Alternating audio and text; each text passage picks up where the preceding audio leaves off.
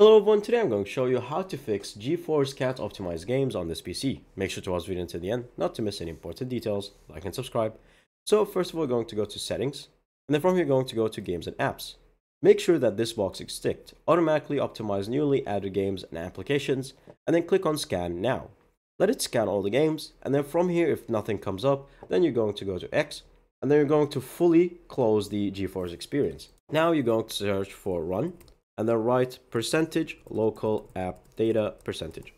Now from here, you're going to search for GeForce Nvidia Corporation. Once you find Nvidia Corporation, you're going to double click, then go to Nvidia GeForce Experience. As you can see, there's a save cache. You're going to right click on it and then go to delete. Once you delete that app, you're going to go to apps and features.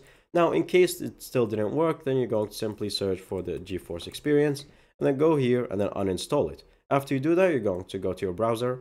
Simply search for the GeForce Experience app, click on the first link, and then from here you're going to download it fully.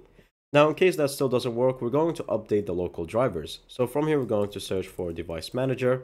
Once you open your Device Manager, search for the display adapters right here.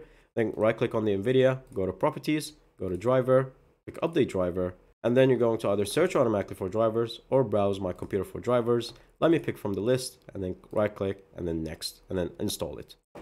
After that, all you have to do is restart the computer, and that's pretty much it. Thank you guys for watching. See you next time. Bye-bye.